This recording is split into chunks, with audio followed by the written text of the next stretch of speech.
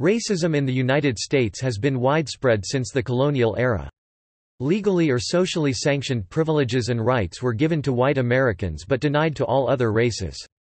European Americans, particularly affluent white Anglo-Saxon Protestants, were granted exclusive privileges in matters of education, immigration, voting rights, citizenship, land acquisition, and criminal procedure over a period of time extending from the 17th century to the 1960s. However, non-Protestant immigrants from Europe, particularly Irish people, Poles, and Italians, often suffered xenophobic exclusion and other forms of ethnicity-based discrimination in American society until the late 1800s and early 1900s. In addition, Middle Eastern American groups like Jews and Arabs have faced continuous discrimination in the United States, and as a result, some people belonging to these groups do not identify as white. East and South Asians have similarly faced racism in America. Major racially and ethnically structured institutions include slavery, segregation, Native American reservations, Native American boarding schools, immigration and naturalization law, and internment camps. Formal racial discrimination was largely banned in the mid-20th century and came to be perceived as socially and morally unacceptable. Racial politics remains a major phenomenon, and racism continues to be reflected in socio-economic inequality. Racial stratification continues to occur in employment, housing, education, lending, and government. In the view of the United Nations and the U.S. Human Rights Network, discrimination in the United States permeates all aspects of life and extends to all communities of color. While the nature of the views held by average Americans have changed significantly over the past several decades, surveys by organizations such as ABC News have found that even in modern America, large sections of Americans admit to holding discriminatory viewpoints. For example, a 2007 article by ABC stated that about 1 in 10 admitted to holding prejudices against Hispanic and Latino Americans and about 1 in 4 did so regarding Arab Americans. A 2018 YouGov Economist poll found that 17% of Americans oppose interracial marriage, with 19% of other ethnic groups, 18% of blacks, 17% of whites, and 15% of Hispanics opposing. Some Americans saw the presidential candidacy of Barack Obama, and his election in 2008 as the first black president of the United States, as a sign that the nation had entered a new, post-racial era. The right-wing populist radio host Lou Dobbs claimed in November 2009, "We are now in a 21st-century post-partisan, post-racial society." 2 months later, Chris Matthews, an MSNBC host, said of President Obama, "He is post-racial by all appearances. You know, I forgot he was black tonight for an hour." The election of President Donald Trump has been viewed by some commentators as a racist backlash against the election of Barack Obama. During the 2010s, American society continues to experience high levels of racism and discrimination. One new phenomenon has been the rise of the alt-right movement, a white nationalist coalition that seeks the expulsion of sexual and racial minorities from the United States. In August 2017, these groups attended a rally in Charlottesville, Virginia, intended to unify various white nationalist factions. During the rally, a white supremacist demonstrator drove his car into a group of counter-protesters, killing 1 person and injuring 19. Since the mid-2010s, the Department of Homeland Security and the Federal Bureau of Investigation have considered white supremacist violence to be the leading threat of domestic terrorism in the United States. African Americans. Pre-Civil War. Atlantic slave trade. The Atlantic slave trade had an economic foundation. The dominant ideology among the European elite who structured national policy throughout the age of the Atlantic slave trade was mercantilism, the belief that national policy should be centered around amassing military power and economic wealth. Colonies were sources of mineral wealth and crops, to be used to the colonizing country's advantage. Using Europeans for labor in the colonies proved unsustainably expensive, as well as harmful to the domestic labor supply of the colonizing countries. Instead, the colonies imported African slaves, who were available in large numbers at prices that made plantation agriculture in the Americas profitable. It is also argued that along with the economic motives underlying slavery in the Americas, European world schemas played a large role in the enslavement of Africans. According to this view, the European in-group for humane behavior included the subcontinent, while African and American Indian cultures had a more localized definition of an insider.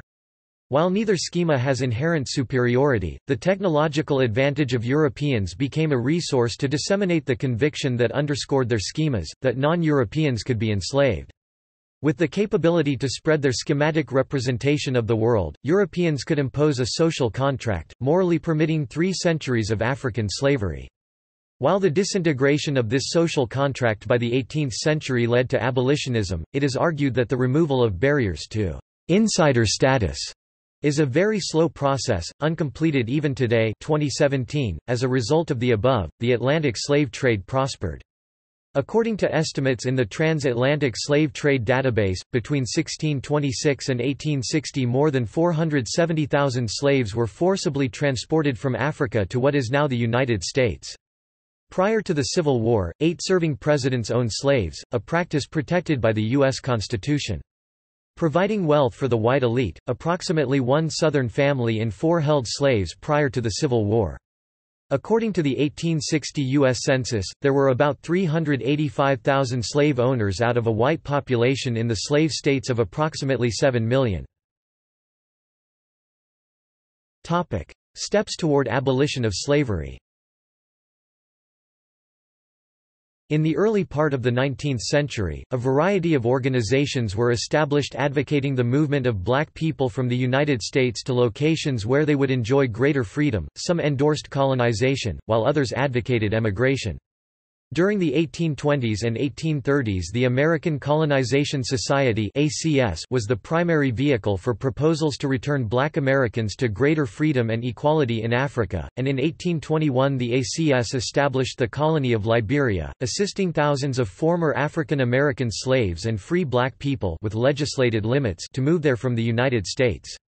The colonization effort resulted from a mixture of motives, with its founder Henry Clay stating, "Unconquerable prejudice resulting from their color, they never could amalgamate with the free whites of this country. It was desirable, therefore, as it respected them, and the residue of the population of the country, to drain them off." Although in 1820 the Atlantic slave trade was equated with piracy, punishable by death, the practice of chattel slavery existed for the next half-century. The domestic slave trade was a major economic activity in the U.S. which lasted until the 1860s. Enslaved family members would be split up never to see each other again. Between 1830 and 1840 nearly 250,000 slaves were taken across state lines. In the 1850s more than 193,000 were transported, and historians estimate nearly 1 million in total took part in the forced migration. The historian Ira Berlin called this forced migration of slaves the Second Middle Passage, because it reproduced many of the same horrors as the Middle Passage, the name given to the transportation of slaves from Africa to North America. These sales of slaves broke up many families, with Berlin writing that whether slaves were directly uprooted or lived in fear that they or their families would be involuntarily moved, "The massive deportation traumatized black people." Individuals lost their connection to families and clans. Added to the earlier colonists combining slaves from different tribes, many ethnic Africans lost their knowledge of varying tribal origins in Africa. Most were descended from families who had been in the U.S. for many generations. All slaves in only the areas of the Confederate States of America that were not under direct control of the United States government were declared free by the Emancipation Proclamation, which was issued on January 1, 1863, by President Abraham Lincoln. While personally opposed to slavery, Lincoln believed that the Constitution did not give Congress the power to end slavery, stating in his first inaugural address that he had no objection to this being made express and irrevocable via the Corwin Amendment. On social and political rights for blacks, Lincoln stated, "I am not, nor ever have been in favor of making voters or jurors of Negroes, nor of qualifying them to hold office, nor to intermarry with white people. I as much as any man am in favor of the superior position assigned to the white race." The Emancipation Proclamation did not apply to areas loyal to, or controlled by, the Union. Slavery was not actually abolished in the U.S. until the passage of the 13th Amendment, which was declared ratified on December 6, 1865. About 4 million black slaves were freed in 1865. 95% of blacks lived in the South, comprising one-third of the population there as opposed to 1% of the population of the North. Consequently, fears of eventual emancipation were much greater in the South than in the North. Based on 1860 census figures, 8% of males aged 13 to 43 died in the Civil War, including 6% in the North and 18% in the South. Reconstruction era to World War II. Reconstruction era. After the Civil War, the 13th Amendment in 1865, formally abolishing slavery, was ratified. Furthermore, Congress passed the Civil Rights Act of 1866, which broadened a range of civil rights to all persons born in the United States. Despite this, the emergence of «black codes», sanctioned acts of subjugation against blacks, continued to bar African Americans from due civil rights.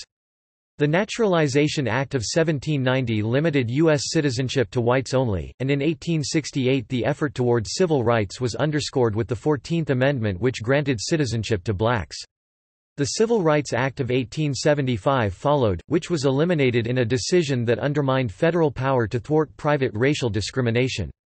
Nonetheless, the last of the Reconstruction-era amendments, the 15th Amendment, promised voting rights to African American men. Previously only white men of property could vote, and these cumulative federal efforts, African Americans began taking advantage of enfranchisement.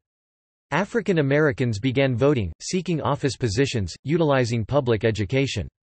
Yet by the end of Reconstruction in the mid-1870s, violent white supremacists came to power via paramilitary groups such as the Red Shirts and the White League and imposed Jim Crow laws that deprived African Americans of voting rights and instituted systemic discriminatory policies through policies of unequal racial segregation. Segregation, which began with slavery, continued with Jim Crow laws, with signs used to show blacks where they could legally walk, talk, drink, rest, or eat. For those places that were racially mixed, non-whites had to wait until all white customers were dealt with. Segregated facilities extended from white-only schools to white-only graveyards. Post-Reconstruction era. The new century saw a hardening of institutionalized racism and legal discrimination against citizens of African descent in the United States. Throughout this post-Civil War period, racial stratification was informally and systemically enforced, in order to solidify the pre-existing social order. Although technically able to vote, poll taxes, pervasive acts of terror such as lynching in the United States, often perpetrated by groups such as the reborn Ku Klux Klan, founded in the Reconstruction South, and discriminatory laws such as grandfather clauses kept black Americans and many poor whites disenfranchised, particularly in the South. Furthermore, discrimination extended to state legislation that allocated vastly unequal financial support for black and white schools. In addition to this, county officials sometimes redistributed resources earmarked for blacks to white schools, further undermining educational opportunities. In response to de jure racism, protest and lobbyist groups emerged, most notably, the NAACP, National Association for the Advancement of Colored People, in 1909. This time period is sometimes referred to as the nadir of American race relations because racism, segregation, racial discrimination, and expressions of white supremacy all increased. So did anti-black violence, including race riots such as the Atlanta Race Riot of 1906 and the Tulsa Race Riot of 1921. The Atlanta riot was characterized by the French newspaper Le Petit Journal as a racial massacre of Negroes. The Charleston News and Courier wrote in response to the Atlanta riots, "Separation of the races is the only radical solution of the Negro problem in this country. There is nothing new about it. It was the Almighty who established the bounds of the habitation of the races. The Negroes were brought here by compulsion, they should be induced to leave here by persuasion." The Great Migration. In addition, racism, which had been viewed primarily as a problem in the southern states, burst onto the national consciousness following the Great Migration, the relocation of millions of African Americans from their roots in the southern states to the industrial centers of the North after World War I, particularly in cities such as Boston, Chicago, and New York City, Harlem. Within Chicago, for example, between 1910 and 1970, the percentage of African Americans leapt from 2.0% to 32.7%. The demographic patterns of black migrants and external economic conditions are largely studied stimulants regarding the Great Migration. For example, migrating blacks between 1910 and 1920 were more likely to be literate than blacks that remained in the South. Known economic push factors played a role in migration, such as the emergence of a split labor market and agricultural distress from the boll-weevil destruction of the cotton economy. Southern migrants were often treated in accordance with pre-existing racial stratification. The rapid influx of blacks into the North disturbed the racial balance within cities, exacerbating hostility between both black and white Northerners. Stereotypic schemas of Southern blacks were used to attribute issues in urban areas, such as crime and disease, to the presence of African Americans. Overall, African Americans in northern cities experienced systemic discrimination in a plethora of aspects of life. Within employment, economic opportunities for blacks were routed to the lowest status and restrictive in potential mobility. Within the housing market, stronger discriminatory measures were used in correlation to the influx, resulting in a mix of targeted violence, restrictive covenants, redlining and racial steering. Throughout this period, racial tensions exploded, most violently in Chicago, and lynchings—mob-directed hangings, usually racially motivated, increased dramatically in the 1920s. Urban riots—whites attacking blacks—became a northern problem. Many whites defended their space with violence, intimidation, or legal tactics toward African Americans, while many other whites migrated to more racially homogeneous suburban or exurban regions, a process known as white flight. Racially restrictive housing covenants were ruled unenforceable under the 14th Amendment in the 1948 landmark Supreme Court case Shelley v. Kremer. Elected in 1912, President Woodrow Wilson ordered segregation throughout the federal government. In World War I, blacks served in the United States Armed Forces in segregated units. Black soldiers were often poorly trained and equipped, and were often put on the front lines in suicide missions. The U.S. military was still heavily segregated in World War II. The Air Force and the Marines had no blacks enlisted in their ranks. There were blacks in the Navy Seabees. In addition, no African American would receive the Medal of Honor during the war, and black soldiers had to sometimes give up their seats in trains to the Nazi prisoners of war. World War II to Civil Rights era. The Jim Crow laws were state and local laws enacted in the southern and border states of the United States and enforced between 1876 and 1965. They mandated separate but equal status for black Americans. In reality, this led to treatment and accommodations that were almost always inferior to those provided to white Americans. The most important laws required that public schools, public places and public transportation, like trains and buses, have separate facilities for whites and blacks.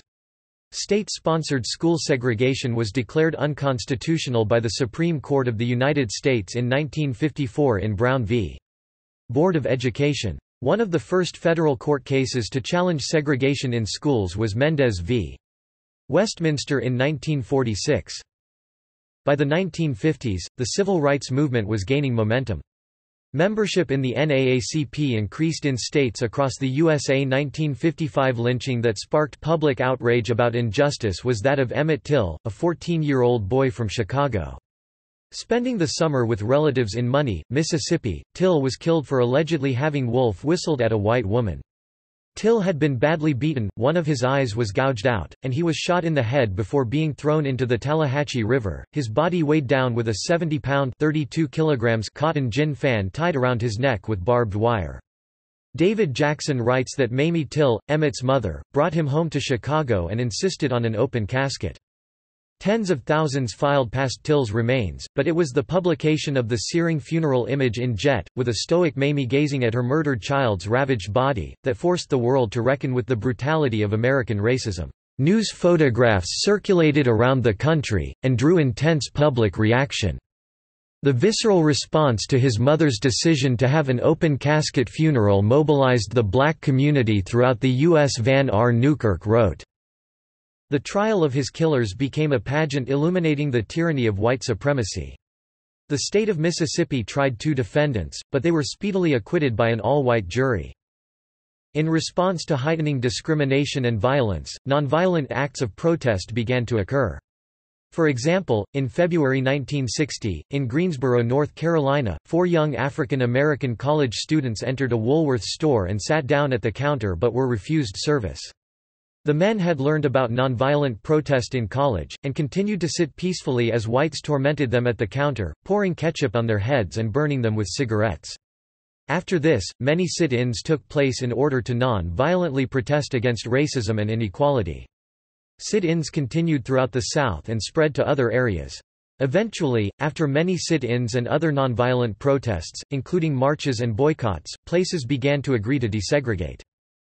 The 16th Street Baptist Church bombing marked a turning point during the Civil Rights era.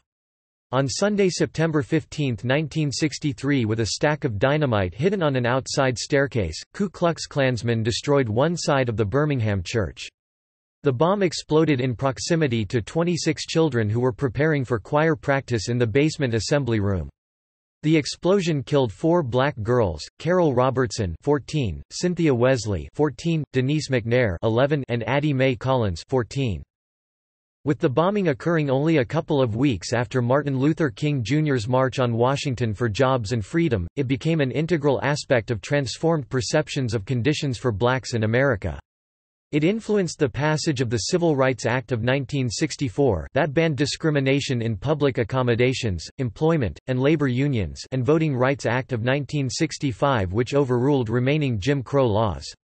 Nonetheless, neither had been implemented by the end of the 1960s as civil rights leaders continued to strive for political and social freedom. Many U.S. states banned interracial marriage.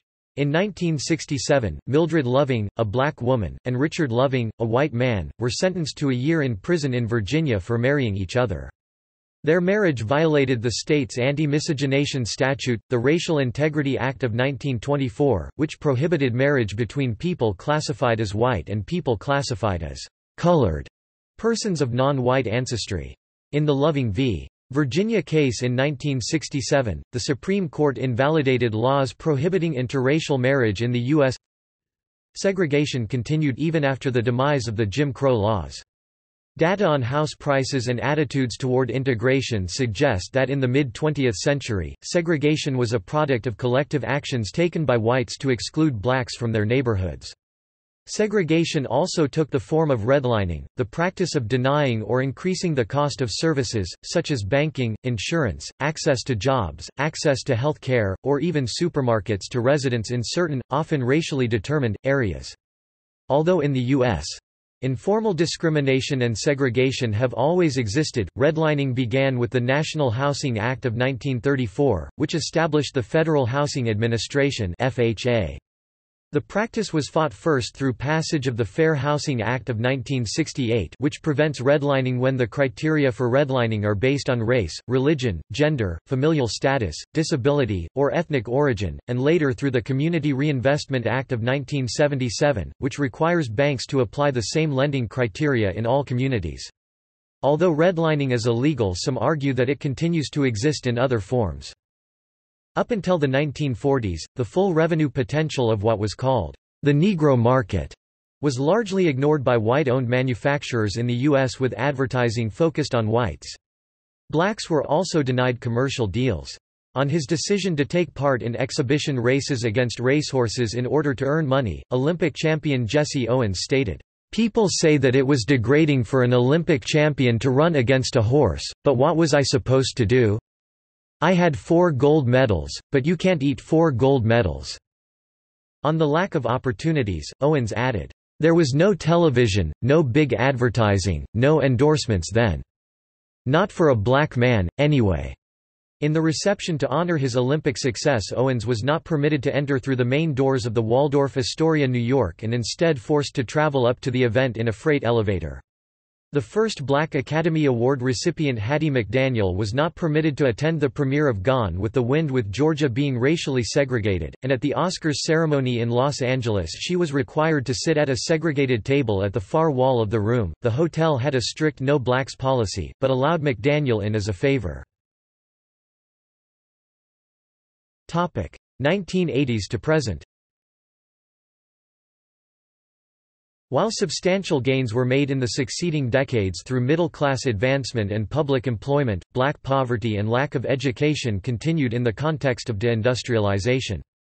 Despite gains made after the 16th Street Baptist Church bombing, some violence against black churches has also continued. 145 fires were set to churches around the South in the 1990s, and a mass shooting in Charleston was perpetrated in 2015 at the historic Mother Emanuel Church. From 1981 to 1997, the United States Department of Agriculture discriminated against tens of thousands of black American farmers, denying loans that were provided to white farmers in similar circumstances. The discrimination was the subject of the Pigford v. Glickman lawsuit brought by members of the National Black Farmers Association, which resulted in two settlement agreements of $1.25 billion in 1999 and of $1.15 billion in 2009. During the 1980s and 90s, a number of riots occurred that were related to long-standing racial tensions between police and minority communities. The 1980 Miami riots were catalyzed by the killing of an African-American motorist by 4 white Miami-Dade police officers. They were subsequently acquitted on charges of manslaughter and evidence tampering. Similarly, the 6-day 1992 Los Angeles riots erupted after the acquittal of 4 white LAPD officers who had been filmed beating Rodney King, an African-American motorist. Khalil Gibran Muhammad, the director of the Harlem-based Schomburg Center for Research in Black Culture, has identified more than 100 instances of mass racial violence in the United States since 1935 and has noted that almost every instance was precipitated by a police incident. Politically, the winner-take-all structure that applies to 48 out of 50 states in the Electoral College benefits white representation, as no state has voters of color as the majority of the electorate. This has been described as structural bias and often leads voters of color to feel politically alienated, and therefore not to vote. The lack of representation in Congress has also led to lower voter turnout. As of 2016, African Americans only made up 8.7% of Congress, and Latinos 7%. Many cite the United States presidential election, 2008 as a step forward in race relations. White Americans played a role in electing Barack Obama, the country's first black president. In fact, Obama received a greater percentage of the white vote, 43%, than did the previous Democratic candidate, John Kerry, 41%. Racial divisions persisted throughout the election. Wide margins of black voters gave Obama an edge during the presidential primary, where 8 out of 10 African Americans voted for him in the primaries, and an MSNBC poll found that race was a key factor in whether a candidate was perceived as being ready for office. In South Carolina, for instance, whites were far likelier to name Clinton than Obama as being most qualified to be commander-in-chief, likeliest to unite the country and most apt to capture the White House in November. Blacks named Obama over Clinton by even stronger margins—2 and 3 to 1—in all 3 areas. Sociologist Russ Long stated in 2013 that there is now a more subtle racism that associates a specific race with a specific characteristic. In a 1993 study conducted by Katz and Brawley, it was presented that, "...blacks and whites hold a variety of stereotypes towards each other, often negative." The Katz and Brawley study also found that African Americans and whites view the traits that they identify each other with as threatening. Interracial communication between the two is likely to be hesitant, reserved, and concealing. Interracial communication is guided by stereotypes. Stereotypes are transferred into personality and character traits which then have an effect on communication. Multiple factors go into how stereotypes are established, such as age and the setting in which they are being applied. For example, in a study done by the Entman-Rajecki Index of Race and Media in 2014, 89% of black women in movies are shown swearing and exhibiting offensive behavior while only 17% of white women are portrayed in this manner. In 2012, Trayvon Martin, a 17-year-old teenager, was fatally shot by George Zimmerman in Sanford, Florida. Zimmerman, a neighborhood watch volunteer, claimed that Martin was being suspicious and called the Sanford police to report. Between ending his call with police and their arrival, Zimmerman fatally shot Martin outside of the townhouse he was staying at. National outrage occurred when Zimmerman was not charged in the shooting. The national coverage of the incident forced Sanford leaders to arrest Zimmerman.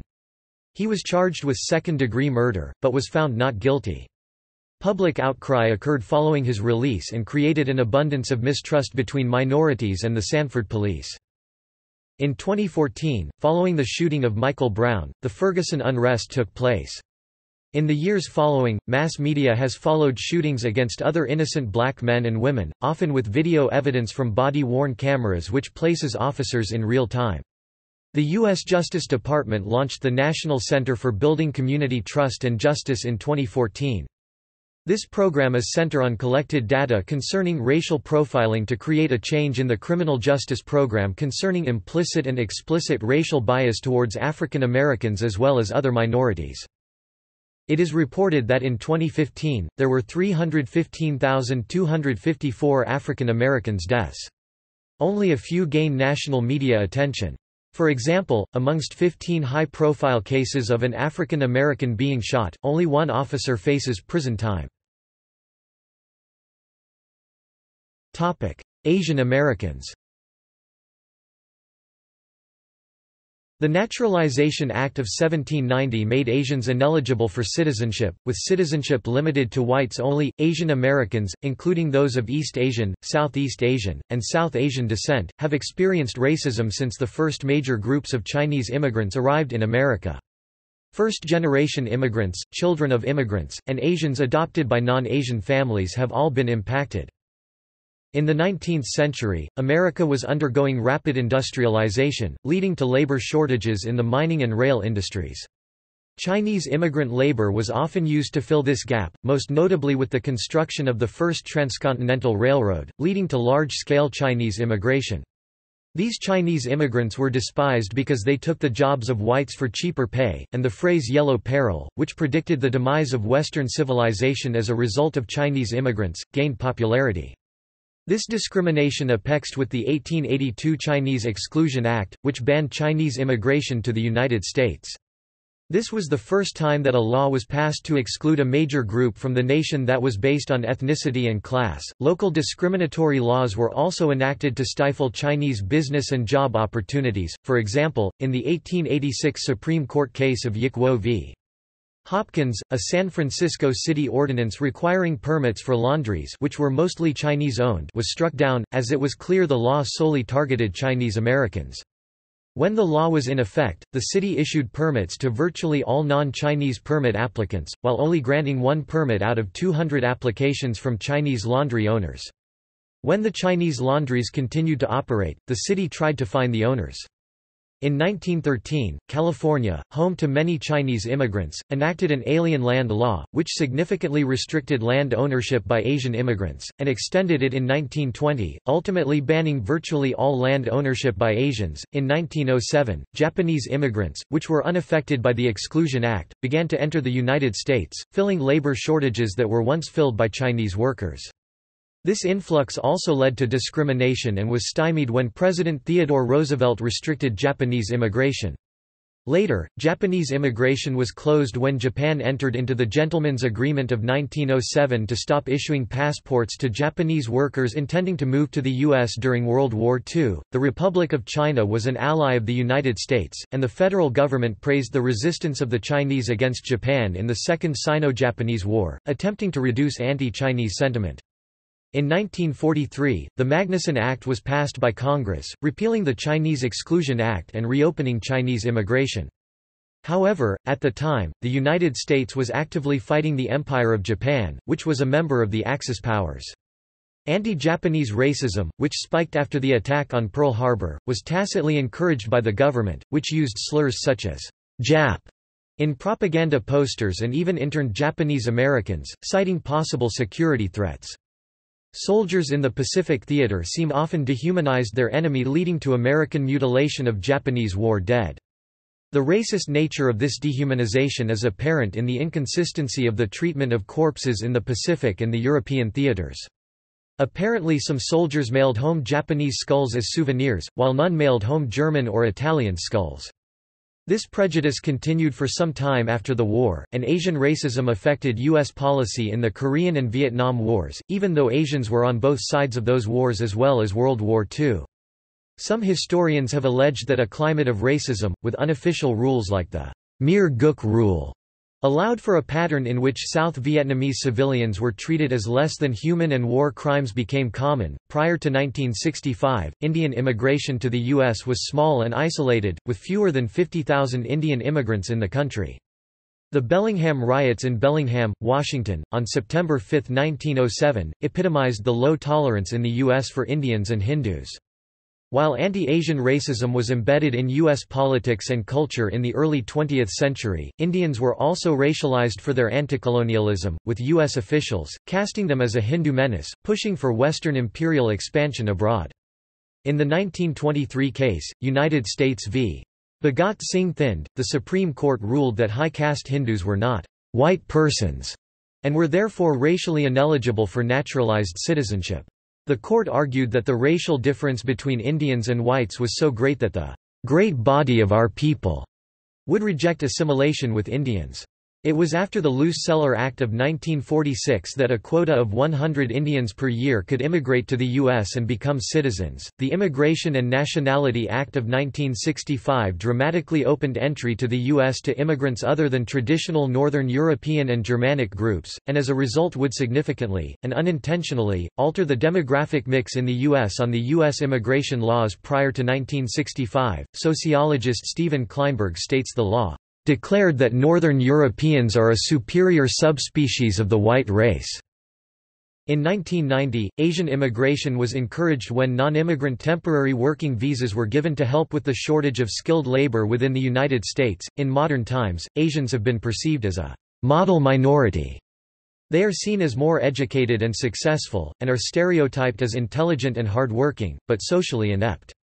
Asians may experience expectations of natural intelligence and excellence from whites as well as other minorities. This has led to discrimination in the workplace, as Asian Americans may face unreasonable expectations because of the model minority stereotype. In 2000, out of 1,218 adult Asian Americans, 92% of those who experienced personal discrimination believed that the unfair treatment was due to their ethnicity. Asian American stereotypes can also obstruct career paths. Because Asians are seen as better skilled in engineering, computing, and mathematics, they are often encouraged to pursue technical careers. They are also discouraged from pursuing non-technical occupations or executive occupations requiring more social interaction, since Asians are expected to have poor social skills. In the 2000 study, 40% of those surveyed who experienced discrimination believed that they had lost hiring or promotion opportunities.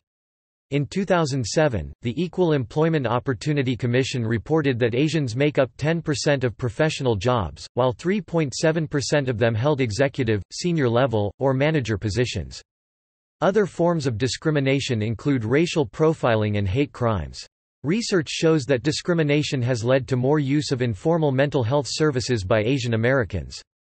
Asian Americans who feel discriminated against also tend to smoke more.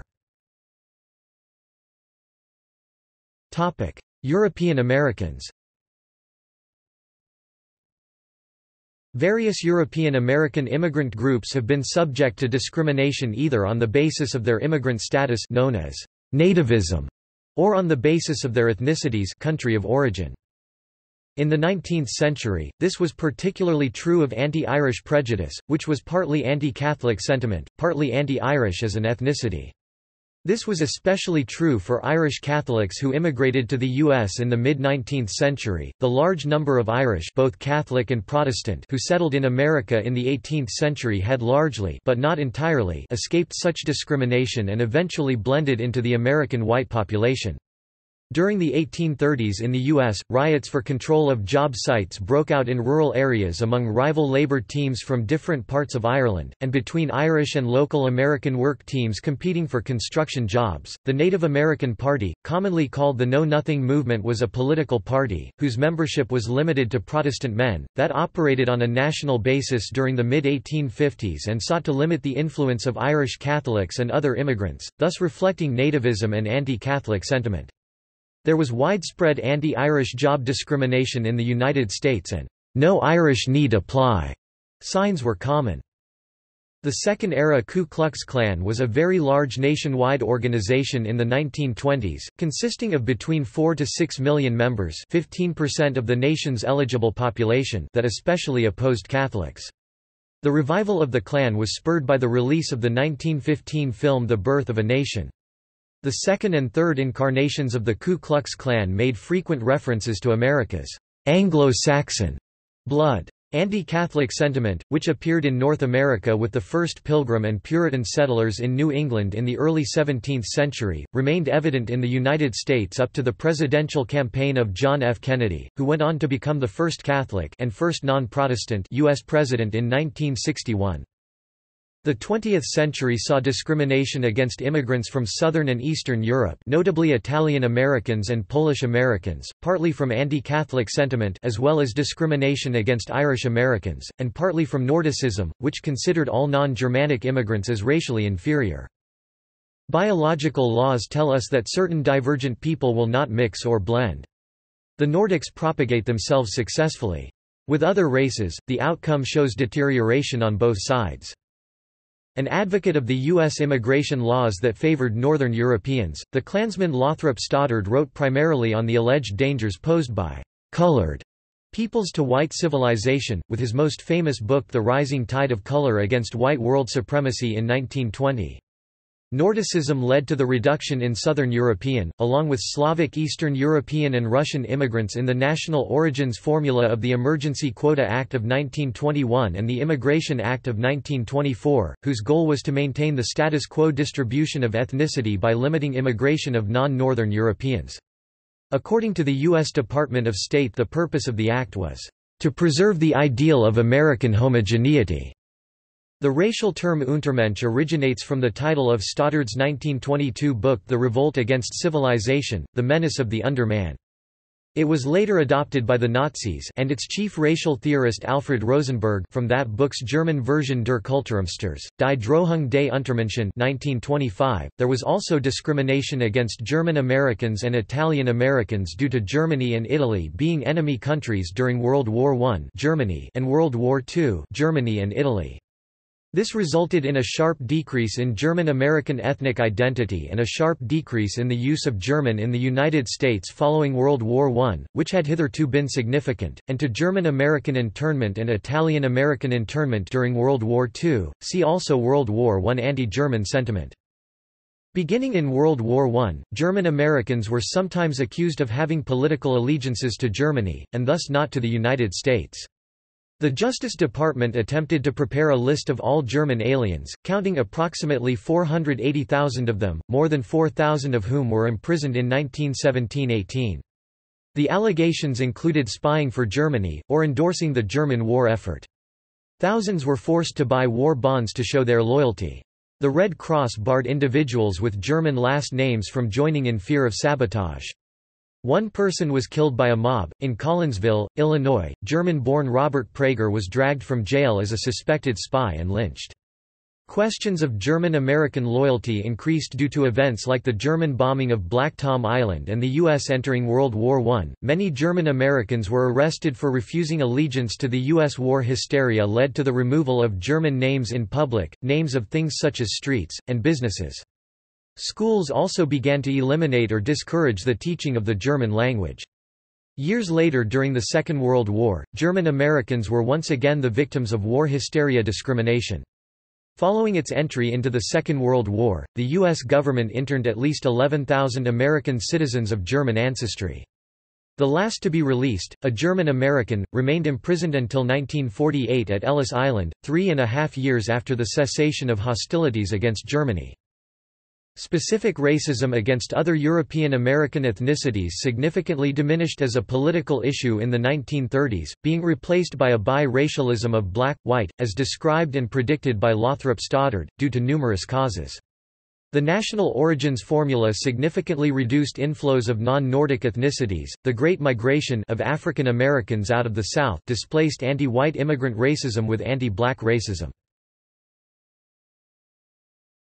Topic: Anti-Romanism.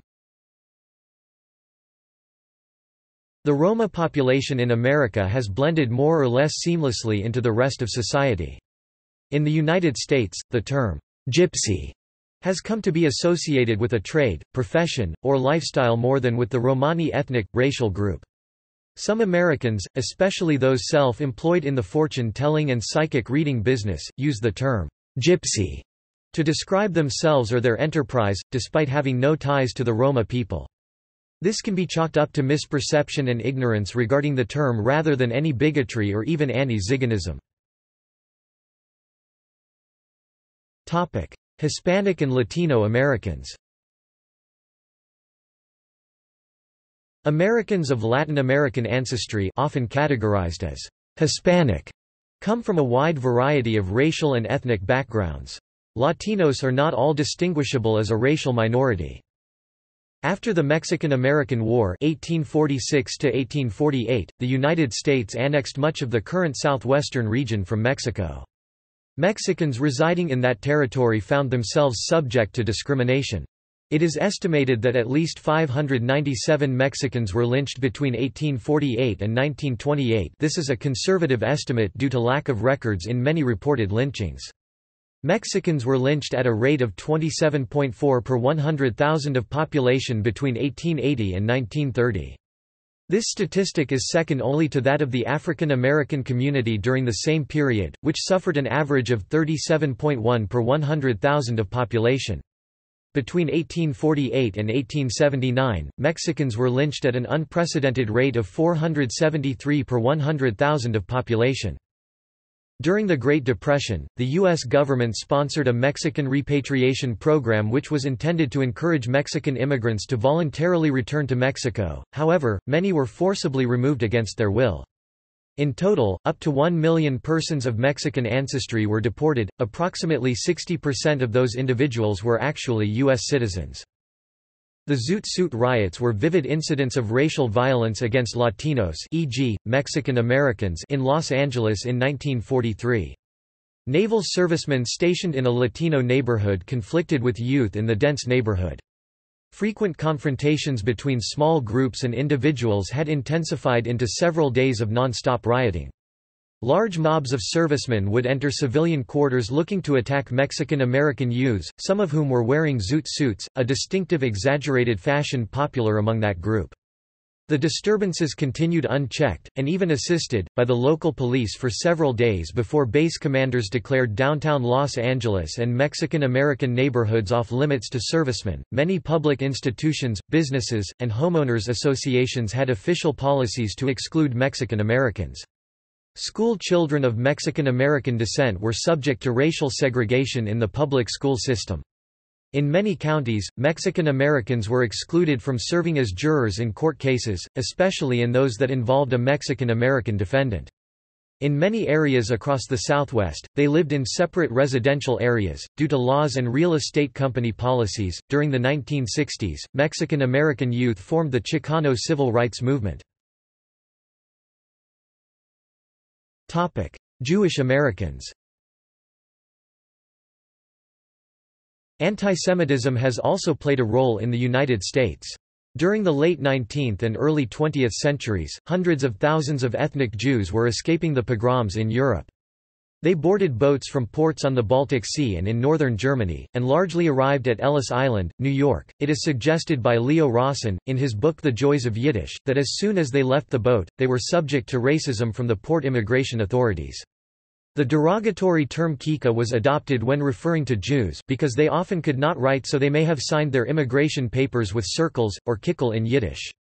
Efforts were also made by the Asiatic Exclusion League to bar Jewish immigrants along with other Middle Eastern ethnic groups, like Arabs, Assyrians, and Armenians from naturalization, but they along with Assyrians and Armenians were nevertheless granted U.S. citizenship, despite being classified as Asian. From the 1910s, the southern Jewish communities were attacked by the Ku Klux Klan, who objected to Jewish immigration, and often used the Jewish banker in their propaganda. In 1915, Leo Frank was lynched in Georgia after being convicted of rape and sentenced to death. His punishment was commuted to life imprisonment. This event was a catalyst in the reformation of the new Ku Klux Klan. The events in Nazi Germany also attracted attention from the United States. Jewish lobbying for intervention in Europe drew opposition from the isolationists, amongst whom was Father Charles Coughlin, a well-known radio priest, who was known to be critical of Jews, believing that they were leading the United States into the war. He preached in weekly, overtly anti-Semitic sermons and, from 1936, began publication of a newspaper, Social Justice, in which he printed anti-Semitic accusations such as the Protocols of the Elders of Zion. A number of Jewish organizations, Christian organizations, Muslim organizations, and academics consider the Nation of Islam to be anti-Semitic. Specifically, they claim that the Nation of Islam has engaged in revisionist and anti-Semitic interpretations of the Holocaust and exaggerates the role of Jews in the African slave trade. The Anti-Defamation League (ADL) alleged that the NOI's health minister, Dr. Abdul Alim Muhammad, accused Jewish doctors of injecting blacks with the AIDS virus, an allegation that Muhammad and The Washington Post have refuted. Although Jews are often perceived as white in the American mainstream, the relationship of Jews to whiteness remains complex, with some preferring not to identify as white. Prominent activist and Rabbi Michael Lerner argues, in a 1993 Village Voice article, that in America, to be white means to be the beneficiary of the past 500 years of European exploration and exploitation of the rest of the world, and that Jews can only be deemed white if there is massive amnesia on the part of non-Jews about the monumental history of antisemitism.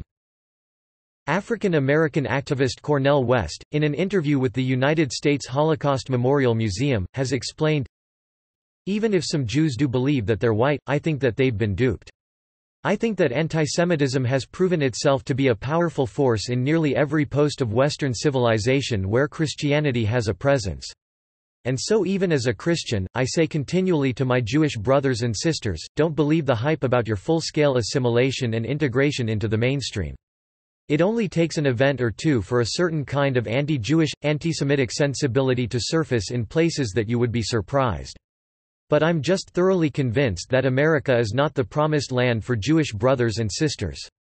A lot of Jewish brothers say, 'No, that's not true. We finally.'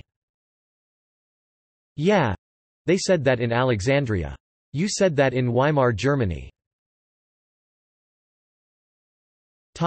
New antisemitism. In recent years some scholars have advanced the concept of new antisemitism, coming simultaneously from the far left, the far right, and radical Islam, which tends to focus on opposition to the creation of a Jewish homeland in the State of Israel, and argue that the language of anti-Zionism and criticism of Israel are used to attack Jews more broadly.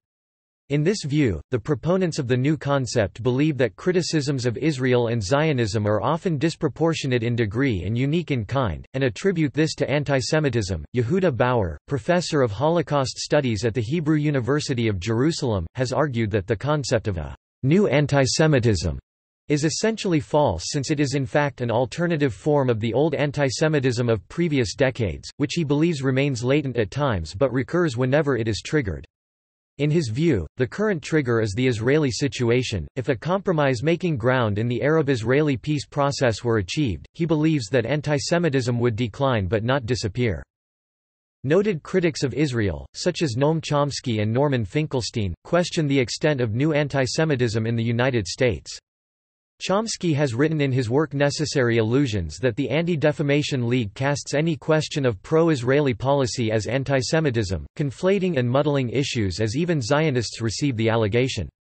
Finkelstein has stated that supposed new antisemitism is a preposterous concept advanced by the ADL to combat critics of Israeli policy.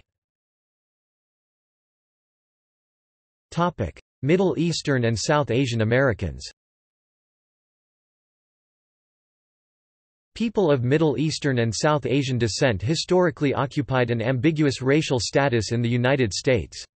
Middle Eastern and South Asian immigrants were among those who sued in the late 19th and early 20th century to determine whether they were white immigrants as required by naturalization law. By 1923, courts had vindicated a common knowledge standard, concluding that scientific evidence, including the notion of a Caucasian race, including Middle Easterners and many South Asians, was incoherent. Legal scholar John Tehranian argues that in reality this was a performance-based standard, relating to religious practices, education, intermarriage and a community's role in the United States. Arab Americans. Racism against Arab Americans and racialized Islamophobia against Muslims has risen concomitantly with tensions between the American government and the Islamic world. Following the September 11, 2001 attacks in the United States, discrimination and racialized violence has markedly increased against Arab Americans and many other religious and cultural groups.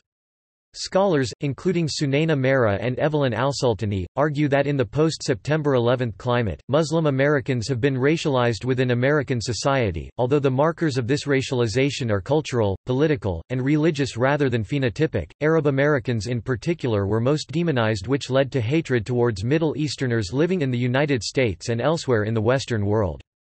There have been attacks against Arabs not only on the basis of their religion, Islam, but also on the basis of their ethnicity. Numerous Christian Arabs have been attacked based on their appearances. In addition, other Middle Eastern peoples, Iranians, Assyrians, Armenians, Jews, Turks, Yazidis, Kurds, etc., who are mistaken for Arabs because of perceived similarities in appearance have been collateral victims of anti-Arabism. Non-Arab and non-Muslim Middle Eastern people, as well as South Asians of different ethnic, religious backgrounds, Hindus, Muslims and Sikhs, have been stereotyped as Arabs.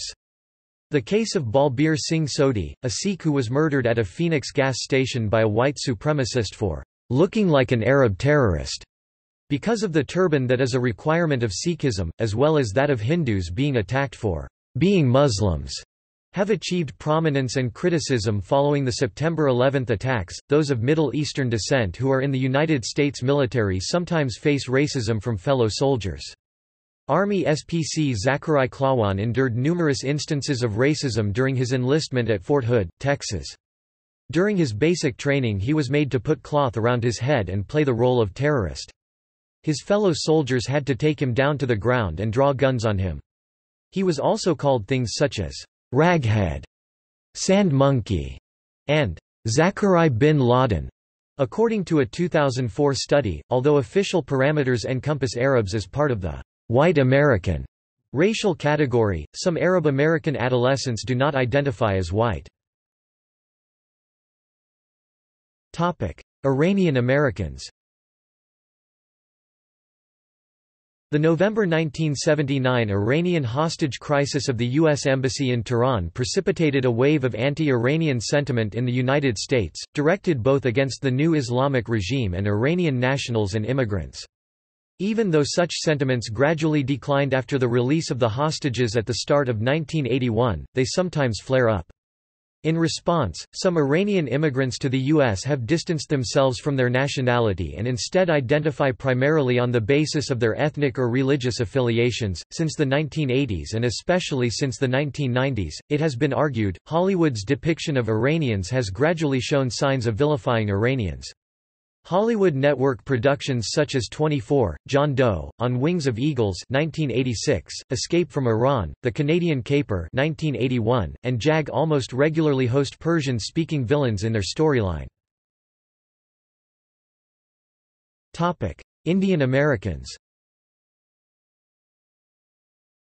Indian Americans have sometimes been mistaken in the United States for Arab or Muslim, and thus many of the same prejudices faced by Arab Americans have been experienced by Indian Americans also, regardless of actual religious or ethnic background. In the 1980s, a gang known as the Dotbusters specifically targeted Indian Americans in Jersey City, New Jersey with violence and harassment. Studies of racial discrimination, as well as stereotyping and scapegoating of Indian Americans have been conducted in recent years. In particular, racial discrimination against Indian Americans in the workplace has been correlated with Indophobia due to the rise in outsourcing, offshoring, whereby Indian Americans are blamed for U.S. companies offshoring white-collar labor to India. According to the offices of the Congressional Caucus on India, many Indian Americans are severely concerned of a backlash, though nothing serious has taken place yet. Due to various socio-cultural reasons, implicit racial discrimination against Indian Americans largely go unreported by the Indian American community. Numerous cases of religious stereotyping of American Hindus, mainly of Indian origin, have also been documented. Since the September 11, 2001 attacks, there have been scattered incidents of Indian Americans becoming mistaken targets for hate crimes. In one example, a Sikh, Balbir Singh Sodhi, was murdered at a Phoenix gas station by a white supremacist. This happened after September 11, and the murderer claimed that his turban made him think that the victim was a Middle Eastern American. In another example, a pizza deliverer was mugged and beaten in Massachusetts for being Muslim, though the victim pleaded with the assailants that he was in fact a Hindu. In December 2012, an Indian American in New York City was pushed from behind onto the tracks at the 40th Street Lowry Street station in Sunnyside and killed. The police arrested a woman, Erica Menendez, who admitted to the act and justified it, stating that she shoved him onto the tracks because she believed he was a Hindu or a Muslim, and she wanted to retaliate for the attacks of September 11, 2001. Native Americans. Native Americans, who have lived on the North American continent for at least 10,000 years, had an enormously complex impact on American history and racial relations. During the colonial and independent periods, a long series of conflicts were waged, often with the objective of obtaining resources of Native Americans. Through wars, forced displacement such as in the Trail of Tears, and the imposition of treaties, land was taken. The loss of land often resulted in hardships for Native Americans. In the early 18th century, the English had enslaved nearly 800 Choctaws. After the creation of the United States, the idea of Indian removal gained momentum. However, some Native Americans chose or were allowed to remain and avoided removal, whereafter they were subjected to official racism. The Choctaws in Mississippi described their situation in 1849. "We have had our habitations torn down and burned, our fences destroyed, cattle turned into our fields, and we ourselves have been scourged, manacled, fettered and otherwise personally abused, until by such treatment some of our best men have died." Joseph B. Cobb, who moved to Mississippi from Georgia, described Choctaws as having no nobility or virtue at all. And in some respect he found blacks, especially Native Africans, more interesting and admirable, the red man's superior in every way. The Choctaw and Chickasaw, the tribes he knew best, were beneath contempt, that is, even worse than black slaves. In the 1800s, conflicts were spurred by ideologies such as Manifest Destiny, which held that the United States was destined to expand from coast to coast on the North American continent. In the years leading up to the Indian Removal Act of 1830 there were many armed conflicts between settlers and Native Americans.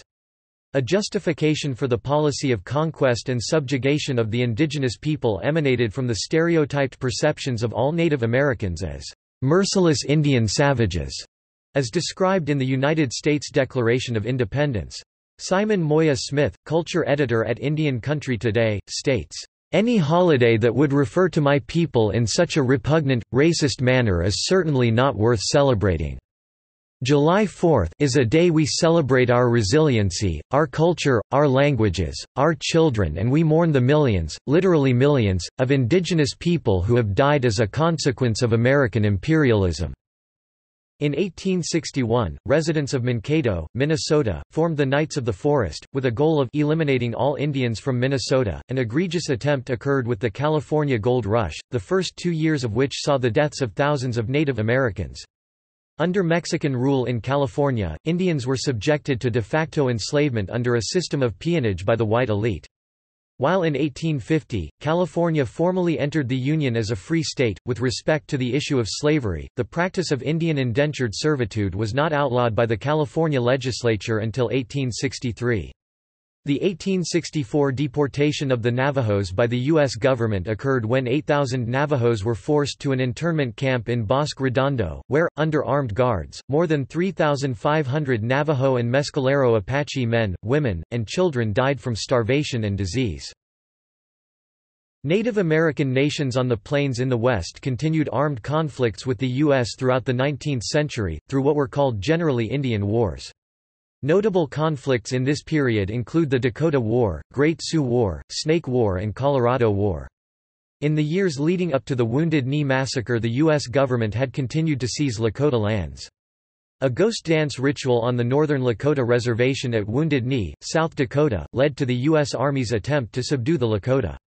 The dance was part of a religion founded by Wovoka that told of the return of the Messiah to relieve the suffering of Native Americans and promised that if they would live righteous lives and perform the ghost dance properly, the European American invaders would vanish, the bison would return, and the living and the dead would be reunited in an Edenic world. On December 29, 1890, at Wounded Knee, gunfire erupted, and U.S. soldiers killed up to 300 Indians, mostly old men, women, and children. During the period surrounding the 1890 Wounded Knee Massacre, author L. Frank Baum wrote 2 editorials about Native Americans. 5 days after the killing of the Lakota Sioux Holy Man, Sitting Bull, Baum wrote, "The proud spirit of the original owners of these vast prairies, inherited through centuries of fierce and bloody wars for their possession, lingered last in the bosom of Sitting Bull. With his fall the nobility of the redskin is extinguished, and what few are left are a pack of whining curs who lick the hand that smites them. The whites, by the law of conquest, by a justice of civilization, are masters of the American continent, and the best safety of the frontier settlements will be secured by the total annihilation of the few remaining Indians. Why not annihilation? Their glory has fled, their spirit broken, their manhood effaced, better that they die than live the miserable wretches that they are." Following the December 29, 1890, massacre, Baum wrote, "The pioneer has before declared that our only safety depends upon the total extermination of the Indians. Having wronged them for centuries, we had better, in order to protect our civilization, follow it up by one more wrong and wipe these untamed and untamable creatures from the face of the earth. In this lies safety for our settlers and the soldiers who are under incompetent commands. Otherwise, we may expect future years to be as full of trouble with the Redskins as those have been in the past." Military and civil resistance by Native Americans has been a constant feature of American history. So too have a variety of debates around issues of sovereignty, the upholding of treaty provisions, and the civil rights of Native Americans under U.S. law. Reservation marginalization. Once their territories were incorporated into the United States, surviving Native Americans were denied equality before the law and often treated as wards of the state. Many Native Americans were moved to reservations constituting 4% of U.S. territory. In a number of cases, treaties signed with Native Americans were violated. Tens of thousands of American Indians and Alaska Natives were forced to attend a residential school system which sought to re-educate them in white settler American values, culture, and economy. The treatment of the Native Americans was admired by the Nazis. Nazi expansion eastward was accompanied with invocation of America's colonial expansion westward under the banner of Manifest Destiny, with the accompanying wars on the Native Americans. In 1928, Hitler praised Americans for having gunned down the millions of Redskins to a few 100,000, and now kept the modest remnant under observation in a cage, in the course of founding their continental empire. On Nazi Germany's expansion eastward, Hitler stated, "Our Mississippi, the line beyond which Thomas Jefferson wanted all Indians expelled, must be the Volga, and not the Niger." Further dispossession of various kinds continues into the present, although these current dispossessions, especially in terms of land, rarely make major news headlines in the country, e.g., the Lenape people's recent fiscal troubles and subsequent land grab by the state of New Jersey, and sometimes even fail to make it to headlines in the localities in which they occur. Through concessions for industries such as oil, mining and timber, and through division of land from the Allotment Act forward, these concessions have raised problems of consent, exploitation of low royalty rates, environmental injustice, and gross mismanagement of funds held in trust, resulting in the loss of $10–40 billion. The WorldWatch Institute notes that 317 reservations are threatened by environmental hazards, while Western Shoshone land has been subjected to more than 1,000 nuclear explosions. Assimilation. The government appointed agents, like Benjamin Hawkins, to live among the Native Americans and to teach them, through example and instruction, how to live like whites. America's first president, George Washington, formulated a policy to encourage the civilizing process. The Naturalization Act of 1790 limited citizenship to whites only. The Indian Citizenship Act of 1924 granted U.S. citizenship to all Native Americans. Prior to the passage of the act, nearly two-thirds of Native Americans were already U.S. citizens. The earliest recorded date of Native Americans becoming U.S. citizens was in 1831 when the Mississippi Choctaw became citizens after the United States legislature ratified the Treaty of Dancing Rabbit Creek. Under Article 14 of that treaty, any Choctaw who elected not to move to Native American territory could become an American citizen when he registered and if he stayed on designated lands for 5 years after treaty ratification. While formal equality has been legally recognized, American Indians, Alaska Natives, Native Hawaiians, and Pacific Islanders remain among the most economically disadvantaged groups in the country, and according to national mental health studies, American Indians as a group tend to suffer from high levels of alcoholism, depression and suicide. Consequences. Developmental. Using the Schedule of Racist Events (SRE), an 18-item self-report inventory that assesses the frequency of racist discrimination, Hope Landrine and Elizabeth A. Klanoff found that racist discrimination is rampant in the lives of African Americans and is strongly related to psychiatric symptoms. A study on racist events in the lives of African American women found that lifetime experiences of racism were positively related to lifetime history of both physical disease and frequency of recent common colds. These relationships were largely unaccounted for by other variables. Demographic variables such as income and education were not related to experiences of racism. The results suggest that racism can be detrimental to African Americans' well-being. The physiological stress caused by racism has been documented in studies by Claude Steele, Joshua Aronson, and Stephen Spencer on what they term stereotype threat. Quite similarly, another example of the psychosocial consequences of discrimination have been observed in a study sampling Mexican-origin participants in Fresno, California. It was found that perceived discrimination is correlated with depressive symptoms, especially for those less acculturated in the United States, like Mexican immigrants and migrants. Along the vein of somatic responses to discrimination, Kennedy et al. Found that both measures of collective disrespect were strongly correlated with black mortality (R). 0.53 to 0.56, as well as with white mortality (R). 0.48 to 0.54. These data suggest that racism, measured as an ecologic characteristic, is associated with higher mortality in both blacks and whites. Some researchers also suggest that racial segregation may lead to disparities in health and mortality. Thomas Leviest (1989–1993) tested the hypothesis that segregation would aid in explaining race differences in infant mortality rates across cities. Analyzing 176 large and mid-sized cities, Leviest found support for the hypothesis. Since Leviest's studies, segregation has received increased attention as a determinant of racial disparities in mortality. Studies have shown that mortality rates for male and female African Americans are lower in areas with lower levels of residential segregation. Mortality for male and female whites was not associated in either direction with residential segregation. Researchers Sharon A. Jackson, Roger T. Anderson, Norman J. Johnson, and Paul D. Sorley found that, after adjustment for family income, mortality risk increased with increasing minority residential segregation among blacks aged 25 to 44 years and non-blacks aged 45 to 64 years. In most age, race, gender groups, the highest and lowest mortality risks occurred in the highest and lowest categories of residential segregation, respectively. These results suggest that minority residential segregation may influence mortality risk and underscore the traditional emphasis on the social underpinnings of disease and death. Rates of heart disease among African Americans are associated with the segregation patterns in the neighborhoods where they live. Fang et al., 1998.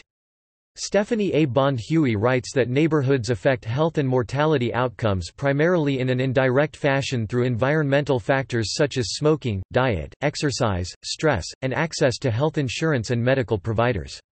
Moreover, segregation strongly influences premature mortality in the USA as early as 1866. The Civil Rights Act provided a remedy for intentional race discrimination in employment by private employers and state and local public employers. The Civil Rights Act of 1871 applies to public employment or employment involving state action prohibiting deprivation of rights secured by the federal Constitution or federal laws through action under color of law.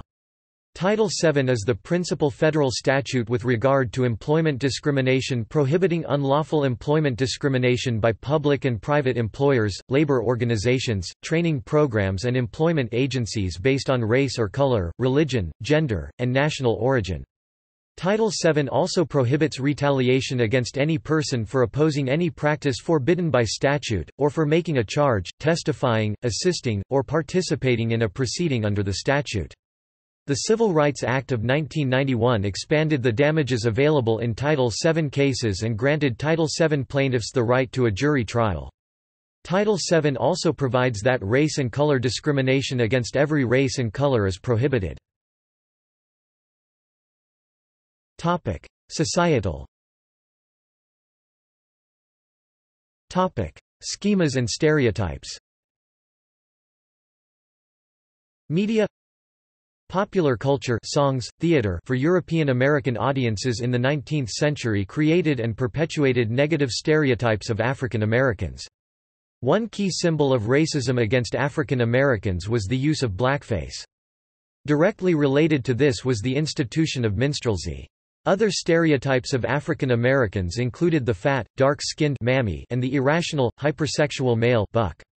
In recent years, increasing numbers of African American activists have asserted that rap music videos commonly utilize scantily clothed African American performers posing as thugs or pimps.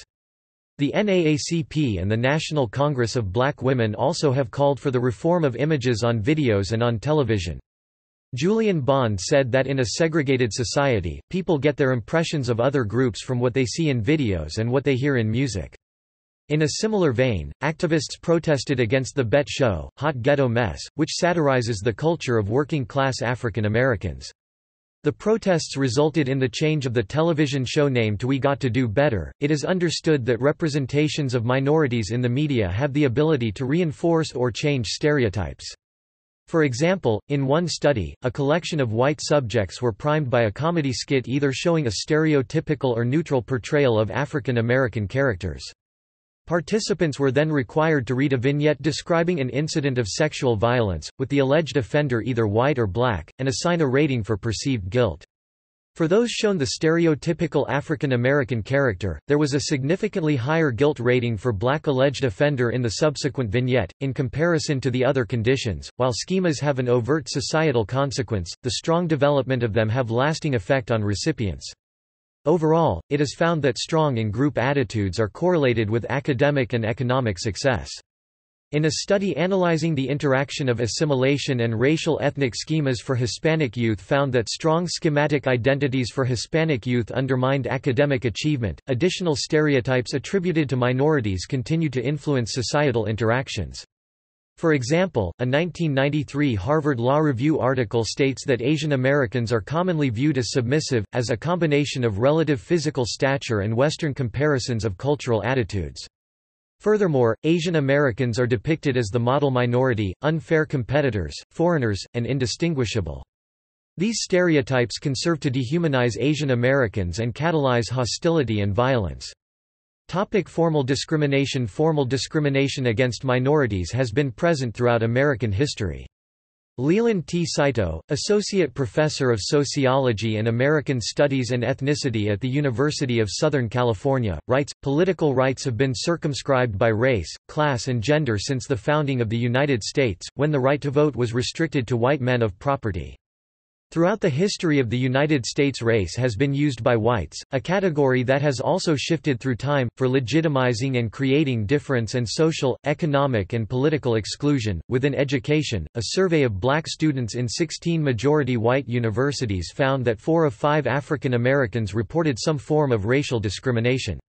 For example, in February 1988, the University of Michigan enforced a new anti-discrimination code following the distribution of flyers saying blacks don't belong in classrooms, they belong hanging from trees. Other forms of reported discrimination were refusal to sit next to black in lecture, ignored input in class settings, and informal segregation. While the penalties are imposed, the psychological consequences of formal discrimination can still manifest. Black students, for example, reported feelings of heightened isolation and suspicion. Furthermore, studies have shown that academic performance is stunted for black students with these feelings as a result of their campus-race interactions. Minority racism. Minority racism is sometimes considered controversial because of theories of power in society.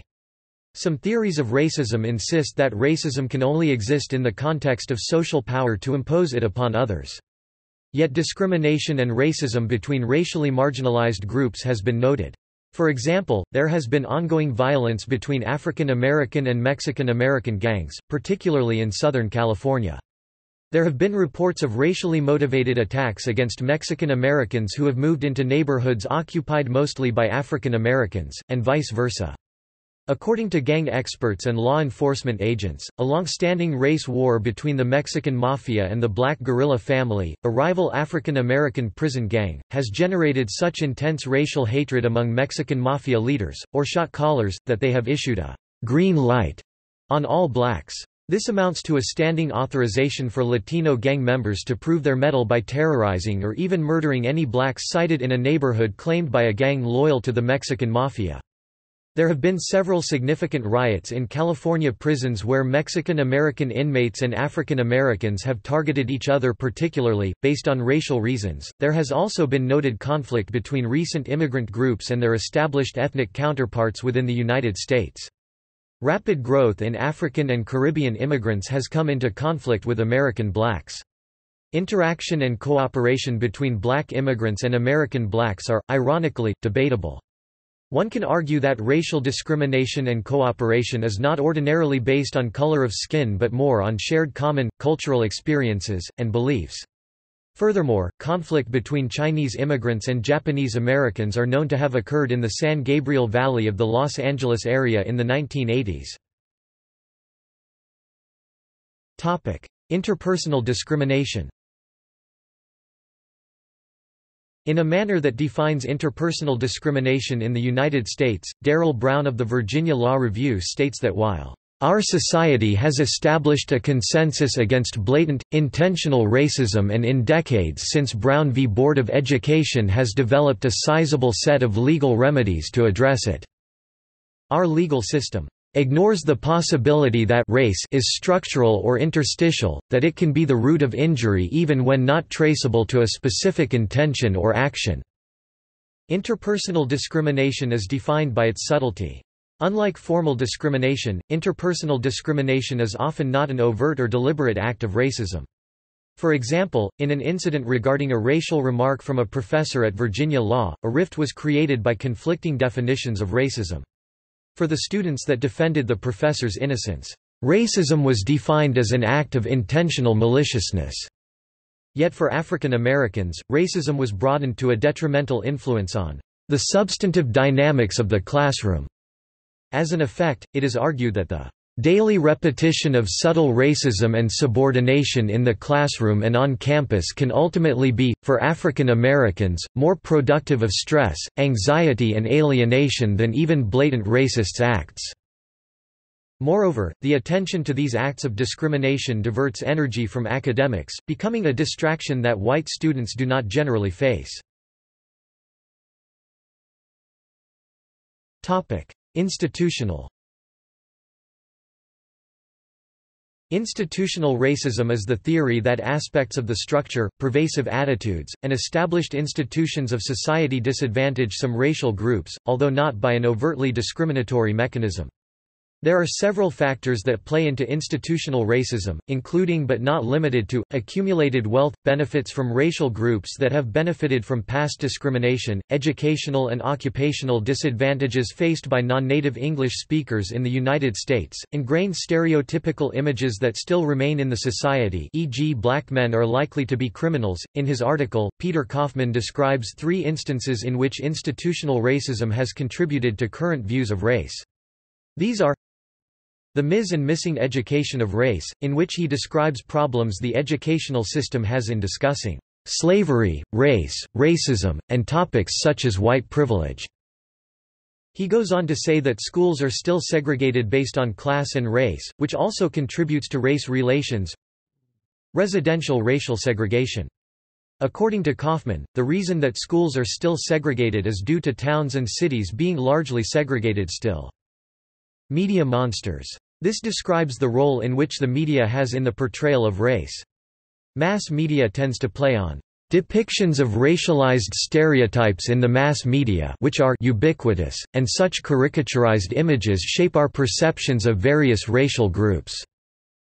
An example of this is the stereotyping of blacks as criminals. Immigration. Access to United States citizenship was restricted by race, beginning with the Naturalization Act of 1790, which excluded non-whites from citizenship. Institutionalized prejudice existed against white followers of Roman Catholicism who immigrated from countries such as Ireland, Germany, Italy and France. Other efforts include the 1882 Chinese Exclusion Act and the 1924 National Origins Act. The Immigration Act of 1924 was aimed at further restricting the Southern and Eastern Europeans who had begun to enter the country in large numbers beginning in the 1890s. By limiting immigration of non-Northern Europeans, according to the U.S. Department of State Office of the Historian, the purpose of the 1924 Act was to preserve the ideal of American homogeneity. German praise for America's institutional racism, previously found in Hitler's Mein Kampf, was continuous throughout the early 1930s, and Nazi lawyers were advocates of the use of American models. U.S. citizenship laws and anti-miscegenation laws directly inspired the 2 principal Nuremberg laws, the Citizenship Law and the Blood Law, in conjunction with immigration reform in the late 1980s seen with the Immigration Reform and Control Act of 1986. There have been noted IRCA-related discriminatory behavior toward Hispanics within employment. As the measure made it unlawful to hire without authorization to work in the United States, avoidant treatment toward foreign-appearing workers increased to bypass the required record-keeping or risk of sanctions. Wealth. Large racial differentials in wealth remain in the United States, between whites and African Americans. The gap is a factor of 20. An analyst of the phenomenon, Thomas Shapiro, professor of law and social policy at Brandeis University, argues, the wealth gap is not just a story of merit and achievement, it's also a story of the historical legacy of race in the United States. Differentials applied to the Social Security Act, which excluded agricultural workers, a sector that then included most black workers, rewards to military officers, and the educational benefits offered returning soldiers after World War II. Pre-existing disparities in wealth are exacerbated by tax policies that reward investment over waged income, subsidize mortgages, and subsidize private sector developers. Health care. There are major racial differences in access to health care and in the quality of health care provided. A study published in the American Journal of Public Health estimated that over 886,000 deaths could have been prevented from 1991 to 2000 if African Americans had received the same care as whites. The key differences they cited were lack of insurance, inadequate insurance, poor service, and reluctance to seek care. A history of government-sponsored experimentation, such as the notorious Tuskegee syphilis study, has left a legacy of African American distrust of the medical system. Inequalities in health care may also reflect a systemic bias in the way medical procedures and treatments are prescribed for different ethnic groups. A University of Edinburgh professor of public health, Raj Bhopal, writes that the history of racism in science and medicine shows that people and institutions behave according to the ethos of their times and warns of dangers to avoid in the future. A Harvard professor of social epidemiology contended that much modern research supported the assumptions needed to justify racism. Racism, she writes, underlies unexplained inequities in health care, including treatment for heart disease, renal failure, bladder cancer, and pneumonia. Bhopal writes that these inequalities have been documented in various studies and that there are consistent findings that Black Americans receive less health care than white Americans—particularly where this involves expensive new technology. The University of Michigan Health study found in 2010 that Black patients in pain clinics received 50% of the amount of drugs that other patients who were white received. Black pain in medicine links to the racial disparities between pain management and racial bias on behalf of the health professional. In 2011, Vermont organizers took a proactive stand against racism in their communities to defeat the biopolitical struggles faced on a daily basis. The first and only universal health care law was passed in the state. Politics. It is argued that racial coding of concepts like crime and welfare has been used to strategically influence public political views. Racial coding is implicit, it incorporates racially primed language or imagery to allude to racial attitudes and thinking. For example, in the context of domestic policy, it is argued that Ronald Reagan implied linkages between concepts like special interests and big government with ill-perceived minority groups in the 1980s, using the conditioned negativity toward the minority groups to discredit certain policies and programs during campaigns. In a study analyzing how political ads prime attitudes, Valentino compares the voting responses of participants after being exposed to narration of a George W. Bush advertisement paired with three different types of visuals with different embedded racial cues to create three conditions: neutral, race comparison, and undeserving blacks. For example, as the narrator states, "Democrats want to spend your tax dollars on wasteful government programs." The video shows an image of a black woman and child in an office setting.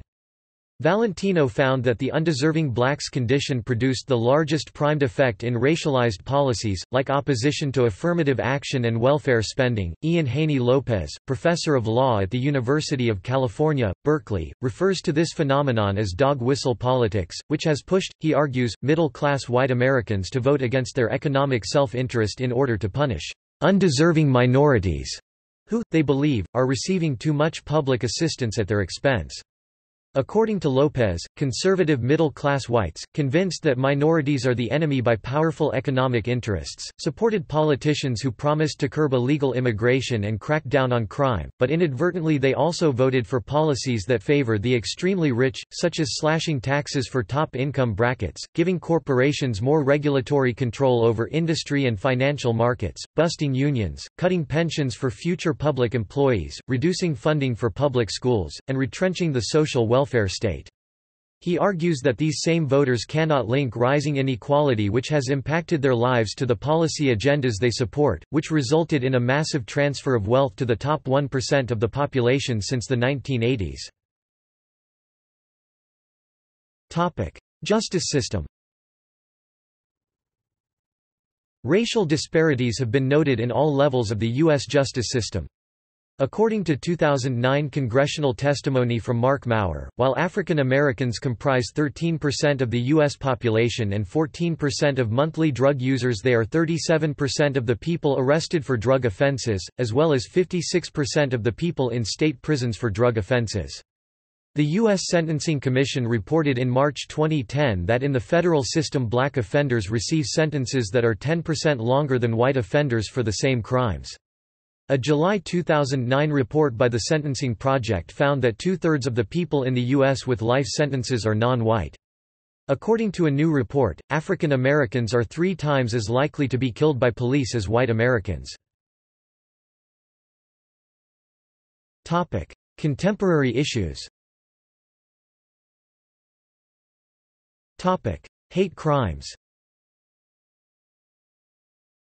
In the United States, most crimes that target victims on the basis of their race or ethnicity are considered hate crimes. For federal law purposes, crimes targeting Hispanics because of their identity are considered hate crimes based on ethnicity. Leading forms of bias cited in the FBI's Uniform Crime Reporting (UCR) program, based on law enforcement agency filings, are anti-black, anti-Jewish, anti-white, anti-homosexual, and anti-Hispanic bias in that order in both 2004 and 2005. According to the Bureau of Justice Statistics, whites, blacks, and Hispanics had similar rates of violent hate crime victimization between 2007 and 2011. However, from 2011 to 2012, violent hate crimes against Hispanic people increased by 300%. When considering all hate crimes, and not just violent ones, African Americans are far more likely to be victims than other racial groups. The New Century Foundation, a white nationalist organization founded by Jared Taylor, argues that blacks are more likely than whites to commit hate crimes, and that FBI figures inflate the number of hate crimes committed by whites by counting Hispanics as white. Other analysts are sharply critical of the NCF's findings, referring to the mainstream criminological view that racial and ethnic data must be treated with caution. Existing research on crime has generally shown that racial or ethnic identity is not predictive of criminal behavior with data which has been controlled for social and economic factors. NCF's methodology and statistics are further sharply criticized as flawed and deceptive by anti-racist activists Tim Wise and the Southern Poverty Law Center. The first post-Jim Crow-era hate crime to make sensational media attention was the murder of Vincent Chin, an Asian American of Chinese descent in 1982. He was attacked by two white assailants who were recently laid off from a Detroit-area auto factory job and blamed the Japanese for their individual unemployment. Chin was not of Japanese descent, but the assailants testified at the criminal court case that he looked like a Jap, an ethnic slur used to describe Japanese and other Asians, and that they were angry enough to beat him to death. Hateful views. Continuing antisemitism in the United States has remained an issue as the 2011 Survey of American Attitudes Toward Jews in America, released by the Anti-Defamation League (ADL), has found that the recent world economic recession increased some antisemitic viewpoints among Americans. Most people express pro-Jewish sentiments, with 64% of those surveyed agreeing that Jews have contributed much to U.S. social culture. Yet the polling found that 19% of Americans answered, "probably true," to the anti-Semitic canard that Jews have too much control, influence on Wall Street, while 15% concurred with the related statement that Jews seem more willing to use shady practices in business. Reflecting on the lingering antisemitism of about 1 in 5 Americans, Abraham H. Foxman, ADL National Director, has argued, "It is disturbing that with all of the strides we have made in becoming a more tolerant society, anti-Semitic beliefs continue to hold a vice grip on a small but not insubstantial segment of the American public."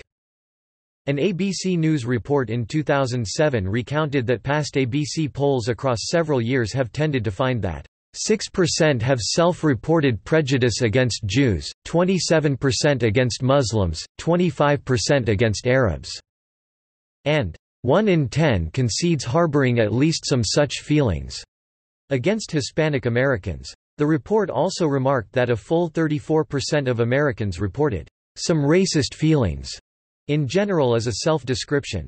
An Associated Press and Yahoo News survey of 2,227 adult Americans in 2008 found that 10% of white respondents stated that a lot of discrimination against African Americans exists, while 45% answered some, compared to 57% of black respondents answering that a lot exists. In the same poll, more whites applied positive attributes to black Americans than negative ones, with blacks describing whites even more highly, but a significant minority of whites still called their fellow Americans irresponsible, lazy, or other such things. In 2008, Stanford University political scientist Paul Sniderman remarked that, in the modern U.S., racism and prejudices are a deep challenge, and it's one that Americans in general, and for that matter, political scientists, just haven't been ready to acknowledge fully. In 2017, citizens gathered in the college community of Charlottesville, Virginia to attend the Unite the Right rally. One woman was killed and dozens of other people were injured when a white supremacist drove his car into a group of counter-protesters. Vice President Mike Pence condemned the violence, stating, "We have no tolerance for hate and violence from white supremacists, neo-Nazis or the KKK. These dangerous fringe groups have no place in American public life and in the American debate, and we condemn them in the strongest possible terms."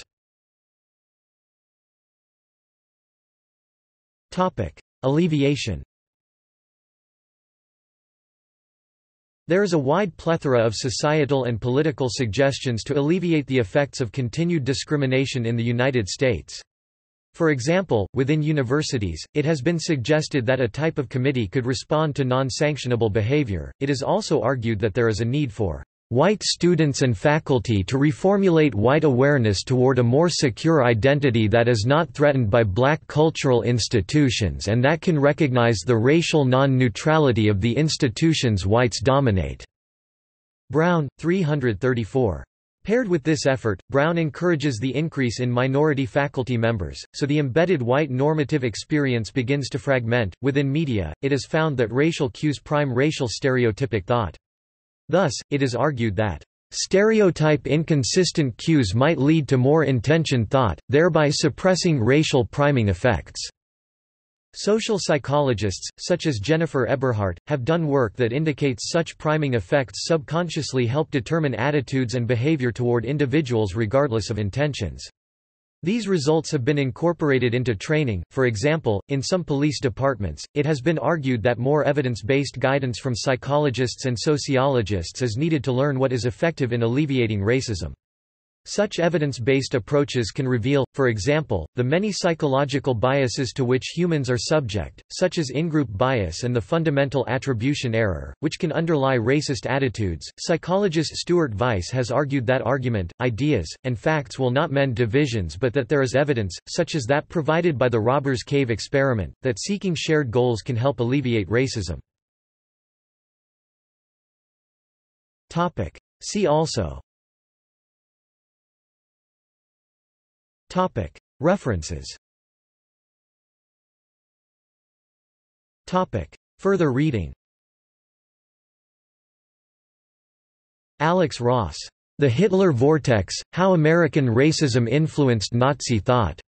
The New Yorker, 30 April 2018, pp. 66–73.